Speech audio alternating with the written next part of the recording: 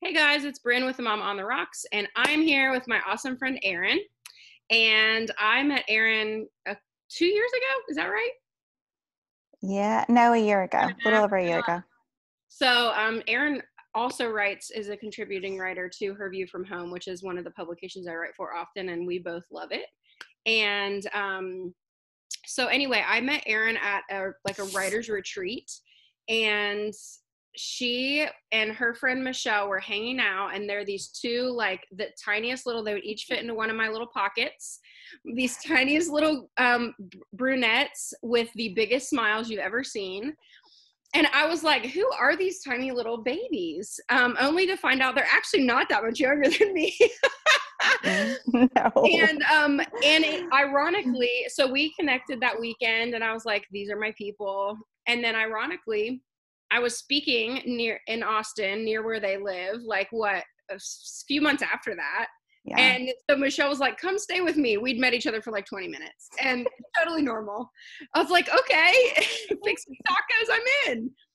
And so I got to like drink beer and laugh and just Yeah. connect with Erin and Michelle. And I'm just so grateful. And now we have like 11 million text message threads that are just like cracking each other up. And it's awesome.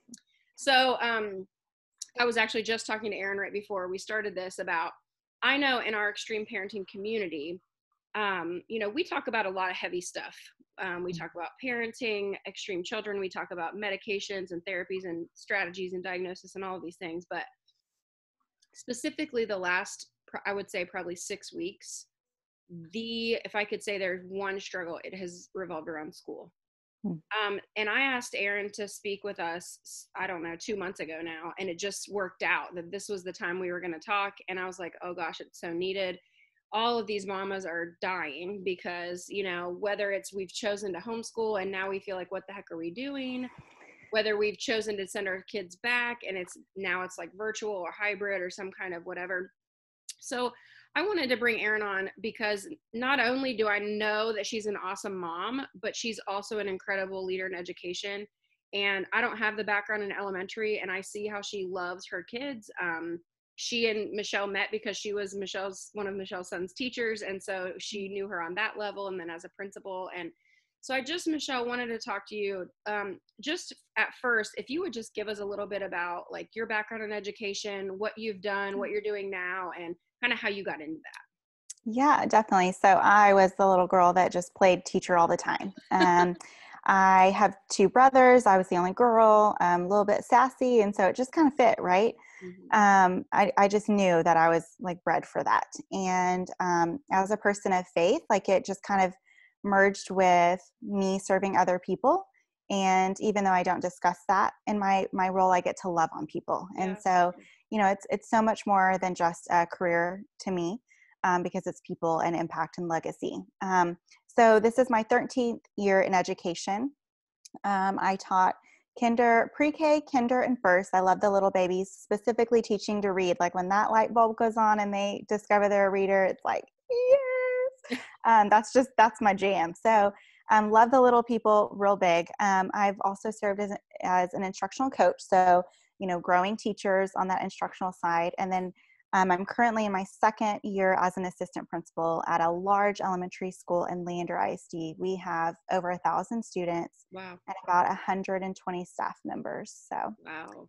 yeah, so that's my current gig. So you touched on something I want to circle back to in a minute about teaching young kids in that reading piece. So make sure you don't let me forget that. Okay. But first, what I want to talk about is, I know because I texted you often about, hey, this is really on my heart and I'm praying for you, and holy crap, you literally have the job I would never want right now.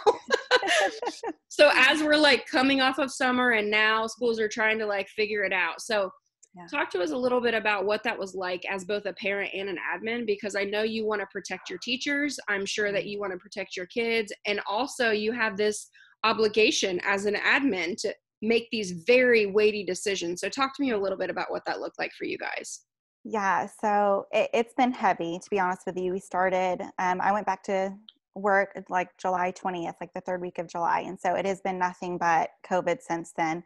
And we really honestly, like I technically had a summer off, but I didn't. So just thinking, and like you said, heavy hearts, like it's really, really hard to make a decision that's going to please or benefit everyone in every angle right now, right? And I have talked to parents from, um, similar boats as I'm in, with my child going back because that's what I feel is best for her.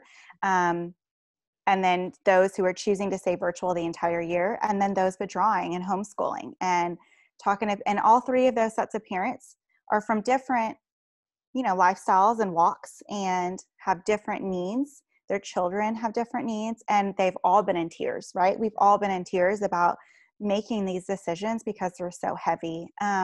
So from a mom perspective, wanting to keep my daughter and myself healthy and safe. And, I don't get to stay in one classroom. Like, it's my job to serve in every classroom that's needed. And so my exposure is greater. But then you have other people that get to stay in that small setting. So there's just so many different pieces to it. So the thing that I have learned the most, and I actually told a coworker this today, both, well, for more than anything, just in education, like, every one of us has a different sensitivity level. And we have to be mindful of that with our students and our staff. When we give families a choice to choose which setting they're going to educate their children in, it takes choice away from staff, Yeah. For that in-person piece. And so that's hard, right? Because like you said, we want to protect all of our people, and that's staff included. So it has been very difficult to extend grace to everyone, because when you make a decision, the other party feels as though they're not being validated or heard. Yeah. So it's difficult. Yeah, definitely. So as you know, because you're in this community,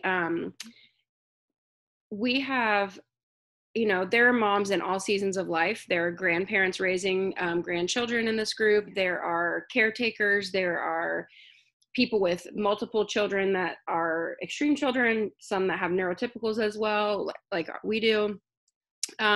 So one thing that we've struggled with a lot, and I feel like I hear this very consistently across the board, is my kid is X years old and I don't know how to. And I would say that the three things that are the hardest, so if you could maybe just give a little tip or a, hey, I did this when I was teaching that age.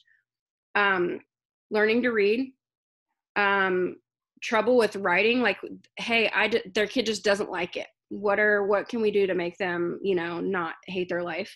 And then the third one is teaching math concepts.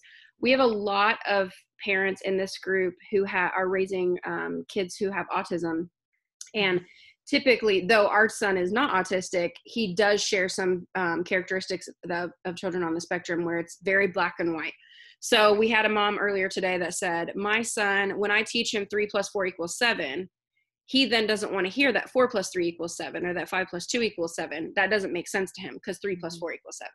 So just even the smallest tip to help guide us, because I think for a lot of us, we're having honest discussions about, like, hey, how badly would it affect our kid if we took a year off? If we just played and we just interacted and we just focused on behavior goals, because we're losing it. Yeah. So if you could kind of touch on those three, and then maybe we'll talk about that behavior piece. Absolutely. So first and foremost, one thing that we have really been talking to our teachers about this year is, we're, ethically responsible in a public school setting to, teach, to educate, right? And to hit those state standards. However, we're in a pandemic and the trauma is real. And that is for, neurotypical, atypical, that's for everyone. We are all experiencing trauma. And so I think that parents, and I've said this to parents and to our teachers, like, relationships first, that social emotional piece first. And I really do mean that. Even in the public school setting, like, I would go to bat against my school boards with that statement. Yeah. Because these are people first and foremost. So if from a parent perspective, like, if you're pushing and that kid's pushing back because you're hitting their wall, let off. Yeah. Love on them first, and then hit the standard when you can.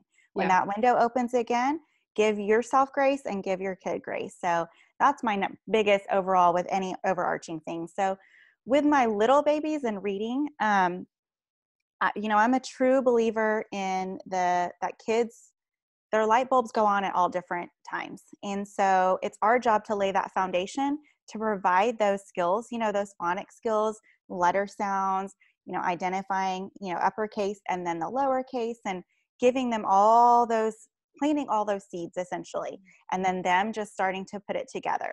The more you can read to them out loud, and the more you can grow their vocabulary and exposure to literature, the more it's going to click.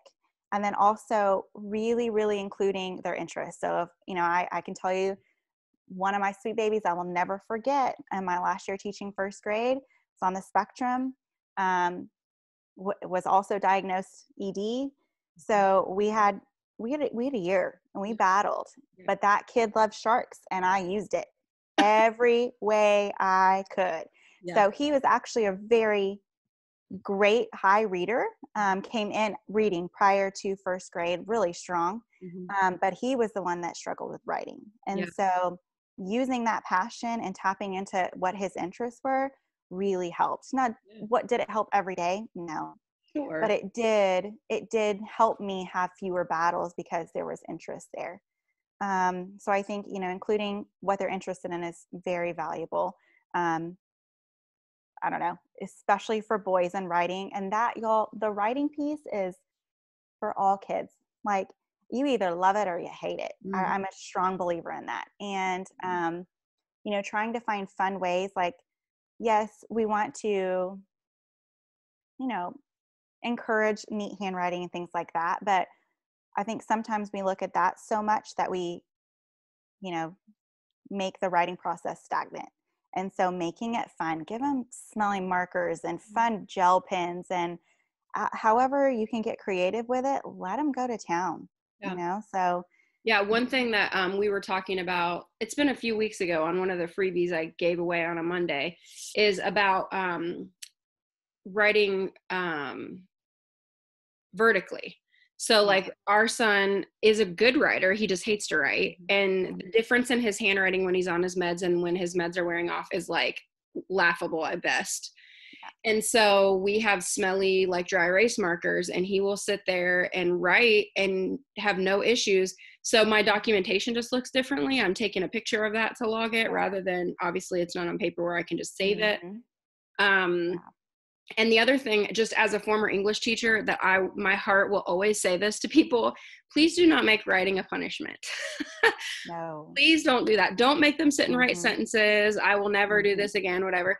Because then not only does it discourage people who may develop a love of writing, they just haven't yet, but also it equates writing with negative connotation. And that makes it very hard for teachers like me down the road.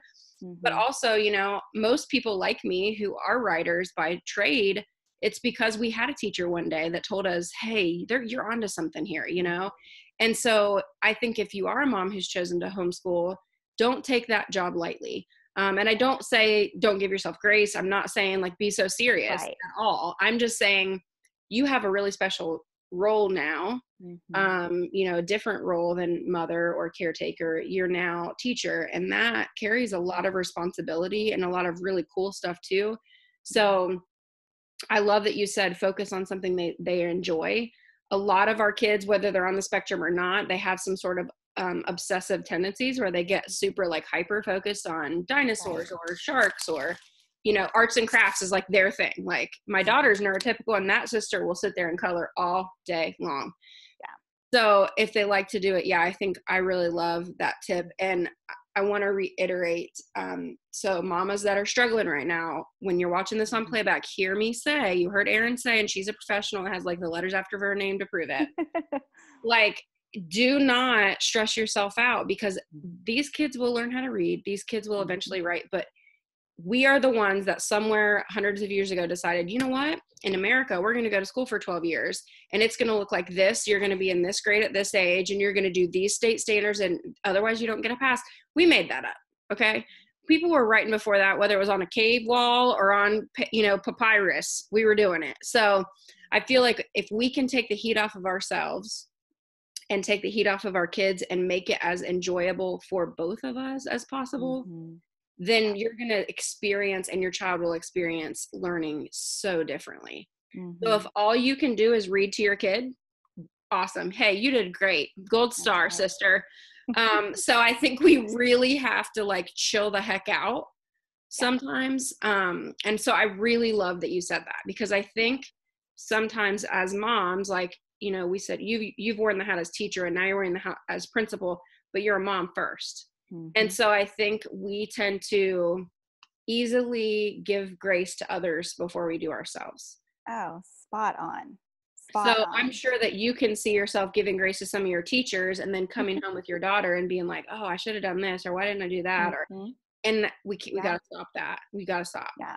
Well, and I was the mom so my little one just started, she's in first grade now. And so going into kinder, I mean, she had some pre-reading skills, but she wasn't like reading by herself. And I Yeah. did not push it. And I went back and forth of like, oh, I know, like educator, I taught this, but what do I do? Oh, there's my Hey, nugget. honey. And say hi. Hi. Hi, beautiful. um, but you know, I really I struggle with that decision making, and I let off, and she took off on her Yeah. own, and it didn't need to come from me. I wanted to control it, right? I was the educated one, but when I let off, she really blossomed. And the same thing with writing this year. So you know, that was a struggle for her in the spring a lot, and you know, she was having issues with it, just not loving it, not wanting to do it at all. And she has this like vivid vocabulary and all these wild ideas, but just could not get them on paper. Yeah. And so, two things helped with us. I started sticker stories. And so I Okay. would give her like a little comic strip, and she would choose 4 stickers. And we would have, or no, 3, we started with 3, a beginning and a middle and an end. And we would write about those stickers. And so it gave her, it took away the like having to choose what to write Oh, about, because I yeah. provided that. And then she was able to, you know, just write 3 sentences based on beginning, middle, and end. Love that. And the other thing was when she wanted to get into more developed stories, we recorded her saying the story, and then we agreed, we listened, we played it back and listened to it, and we agreed on a beginning and middle and end, and then she wrote it down on paper. And That so is it just, awesome. yeah, it just gave her something to go off of that was her idea and not mine. Yeah, So, and I will say, you know, my last year of teaching, I taught inner city high school students, and of course, most of my students were coming out of incarceration, so their reading levels were very low or some non-existent. yeah. And so we did a lot of voice to text writing Mm, papers. We did, because the academic rigor was still the same, right. and so finding ways around that is okay. So Mhm. empower your kid instead of enabling them. I think those two words can get a little muddy in the water. If you do it for them, you're not teaching them. Right. So you need to empower them by giving them some sort of tools to work with. And then also, and I can see that, I can hear it in your voice, and I feel this way every day when I homeschool my kids.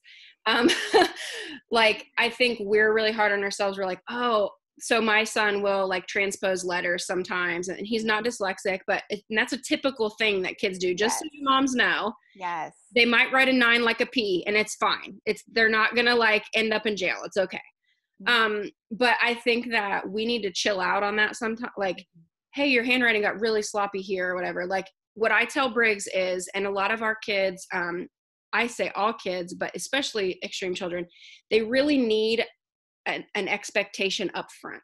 So don't be the teacher that's like, when they say, what are we doing today? You say, whatever I feel like it, or you'll find out. This is not a CIA operative. Okay. Let them know, put it on a board, hang it up, tell them. It will help with your transition so they don't freak out as bad. And also, I'll tell Briggs, like, I'll say, okay, so for this assignment, all mommy's looking for is that your capitalization and your punctuation is correct. I just Mhm. want to see it. I just want to see that it's there. So he knows all bets are off. I don't have to worry about if I spell it wrong, if Right. something's backwards. Like, Mhm. he knows what I'm looking for. Yeah. And so I think letting them know that is really empowering, because it takes the Mhm. pressure off of them. Yeah. No, I Um, agree. That's a great point too. I mean, we're even as adults, we want to know the why behind what we're doing. And so providing that why really takes away some of the battle. And especially with writing, because there's so many skills involved in the writing process. And so when we focus or harp on like, you know, transitions or I don't know, just the nitty gritty, we sometimes completely squash that writing process. Yep. And so being careful about it, and like you said, being upfront is really helpful for kids. Yeah. The other thing I would add to that, and this is something we're doing, like informational and explanatory writing right now with Briggs, and we stick to 3 sentences, even though a paragraph will be 3 to 5, because this kid will take the shortest shortcut of all time. Because again, writing is not his jam.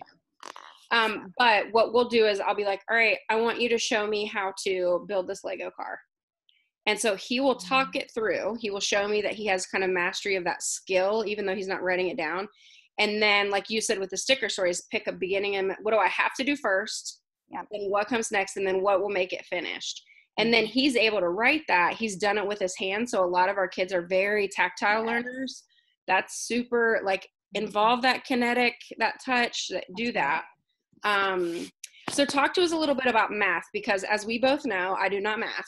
That is absolutely not my spiritual gift.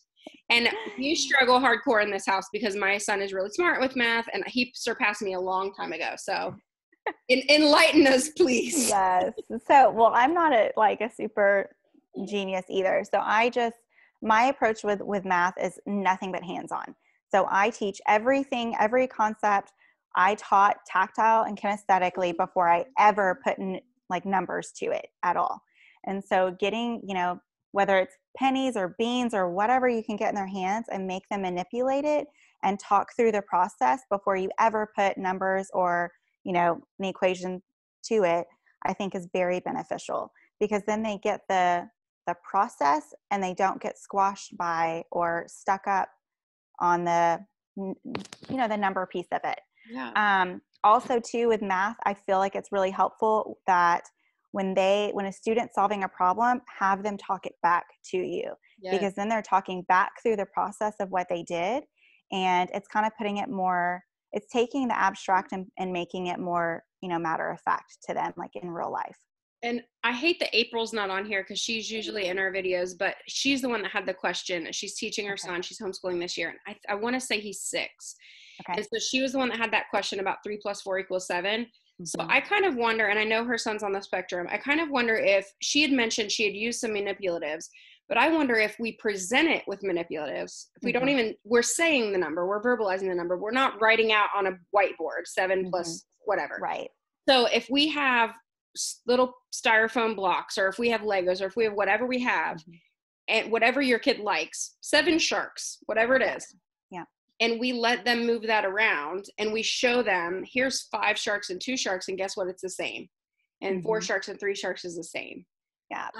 I'd love to see that in action. So April, this is a challenge to you when you watch this playback. I want you to comment because I want to hear how that goes with your boy. I think that could be helpful. Another thing that I used in both kinder and first grade was, and I wish I don't even know the name of them, but they're like kid plates, paper plates. And they're like zoo characters. So they have like a lion and a zebra, but it's like the face of it is the big part of the plate. And then they all have 2 ears. Yeah, I remember those. Yeah. And so I always taught addition or subtraction like that. And so you would have the 2, the 3 plus the 4, and then they would move them together to combine to 7. Well, you can flip, obviously, the 4 to the 3 and see that it still ends up the 7. Oh, and I taught subtraction the same way. So I taught them, when you have subtraction, your big number's in the big spot, and then you break it up into 2 different pieces, and then vice versa, right? But that was a really strong visual to see, like they actually had a place to move to and manipulate it before. But I taught math concepts with manipulatives before I ever put a number to it. I think even as an almost 40-year-old mom who can barely add, if I could go to the grocery store and be like, excuse me, lady, you're going to have to pause. I have to get out my cubes here and see how much this is going to cost. I probably would actually understand what the heck we were talking about, but I don't think anyone has that kind of time. That's why you're my people, because I would do that too. Yeah. Okay, so we just have a few minutes, and I want to touch on the virtual learning, because I think no matter how much we are pro going to school, pro staying at home, whatever, I think everyone has had the conversation of, what if we are dual, partial, half and half? What if the numbers go up and we go virtual again? Like, what are we going to do? And I know for a fact, because we experienced that, this is why we pulled and homeschooled. Our son's needs do not get met virtually. It's impossible. And though my husband and I are very aware of how fortunate we are to have the experience that we do, even though neither of us are experts as far as that's concerned for our son's age group. I can't imagine what it's like for parents that don't have that background to be thrown into trying to meet accommodations that we have IEPs, 504s, all these meetings for, and then magically figured out, like, here's your assignments. So can you give us some tips that maybe you guys have talked to your staff about how to support your parents that are trying to do this, that we're just really, it's a disaster? Yeah. So the first thing that we really implemented, in our district, everybody started virtual for the first 4 weeks. And so we had 100%, 1,000 kiddos, all virtual. And we were definitely in that position of, for our students that are choosing virtual moving forward, we did amend some of their IEPs based on those academic minutes, because their ELA minutes are drastically different than in-building minutes. So, but we didn't do that for the kids that are phasing back into the building. So we're kind of in this like holding pattern with some of those kids. The very first thing that we did was provide think tanks for families to meet with special education teachers, depending on their programming. And so if they were in a behavior unit, those teachers provided twice a week think tanks.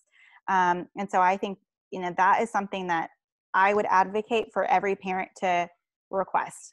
Is that Because, like a question and answer situation? yeah, so it's basically like there's no agenda in the meeting. It's an open-ended come and go, but like just a conversation.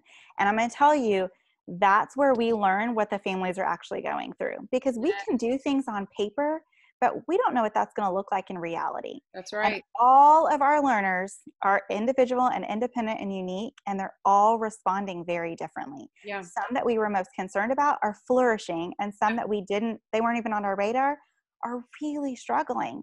And we're not there to see that firsthand. And we've had a lot of mamas in this group say, my kid, my extreme child actually did awesome virtually. And my neurotypical kid was like, what the crap is going on?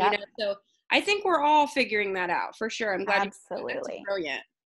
Yeah. So I definitely think think tanks are just finding that regular time period to just have open conversations with support staff. I would, encourage parents to do that as well. But I think too, um, it's not, yes, technically you're wanting to accommodate for your child, but it's not going to be possible to accommodate a full list on an IEP at home. It's just not. And so you have to take that burden off of yourself as a parent and remember that you know your child best. And so find the little small tweaks, the little small adjustments, and run with those first, because you're going to stress yourself out and then your child trying to do that entire list. It's not physically possible every single assignment and lesson. So I think giving yourself grace is really important. And I think too, we had a couple weeks ago, my friend Melissa did a how-to for your IEP binder and what kind of things to include. And so whether or not your child's accommodations, or you feel your child's accommodations are being met with how schools are in your district right now, the ultimate recommendation I can give you after give yourself and your child grace is document everything. So if you are trying to meet this accommodation and it's a wild failure, you better write it down. Like, I sat down to do this math work online with the student, took an hour and a half, had 3 meltdowns. Whatever it looks like for you. I would write the time of day. I would write, if they had a good morning or a bad morning before that. I would write down where they were in the house. And truly, here's why. We've done this before for different behavior regression situations. It is very telling, and you can't remember all that afterwards because you've been through it. But if you're able to look back on a week of working with your child and see, oh my gosh, I didn't ever notice that at 9:30 every single morning, they freak the heck out. Or if they didn't get breakfast, they act like a monster, or whatever it is. And almost always, and it's not always predictable, but a lot of times you can tell, like, I can tell you exactly the hour lull between med dosages where it's going to be a nightmare. So guess what? We're doing gym. We're doing art. We are running around the house. We are rock climbing. I don't care what we're doing, but it ain't in this house. We're not sitting down because that's not going to work. And so I think that ties into the grace that we need to have for ourselves and for our student. And I would also say, on behalf of you as an educator and an admin and of staff that's teaching right now, give them grace, because I don't know anybody's job that everybody was just mystically overnight like, by the way, you need to learn how to teach it like this, and we expect you to do it, and also the entire economy of the nation is riding on your shoulders. It doesn't even make sense. It doesn't even go together. Okay, we're just making crazy stuff up now. But teachers did it. They did it. And no one's doing it beautifully and perfectly, because we don't know what the crap this is. And no one was ready for this. There wasn't Pandemic 101 in college. We didn't take that class. So I think we need to chill the heck out, first of all, and we need to support our teachers in any way we can. But if accommodations aren't being met, document the mess out of that, and then take it to that IEP, board, committee, whatever, and say, hey, look, we got to figure something else out. This isn't working. And if you have opted to homeschool, especially if you have an extreme child, I would just tell you, we've already resigned ourselves to the fact our son is academically advanced by several grades. So thank the Lord, he didn't get that for me. That he's just a smart kid. Like, it has nothing to do with me teaching him. But I know I'm not going to make him dumber this year. So honestly, our goals are behavior oriented. Our goals are interpersonal. Our goals are spatial awareness. Our goals are going to help him be a better human and to strategize and learn coping skills, because he's kind of at that age where, oh, now I'm getting embarrassed, or I care about what people think. And you guys, we have to be aware of that social aspect of it too, right? Just like we miss our friends and we miss our families, like our kids are just like, what the crap is going on? And, we're just expecting them to kind of go with it. And so I think that there's a lot to be said for that aspect. So Erin, is there anything else that you would tell us, just as moms and as people who are, like, for a lot of us kind of at the end of our rope right now, we're a month in, or some of us 6 weeks in, and we're like, sweet baby Jesus in the manger. Yeah, I do. I think that, I'm always one that's going to remind a parent that you have to take care of yourself too. And that's hard. We don't do that as moms, and dads too, as parents, but we wear that burden, right? And it's a choice that we make every single day, and it's pretty easy. Of course, that's my job. I'm going to do it, but it will wear on you, and then that will wear on your kiddo. So take care of yourself and go with your gut. You know your kid better than anyone else in this world, and you're making the best possible decisions for your child, and know that, and be at peace with that, and make small changes. Yeah, I mean, seriously, I have to tell myself that all the time. I can't really screw her up that bad in one day, right? Like, I'm doing okay today.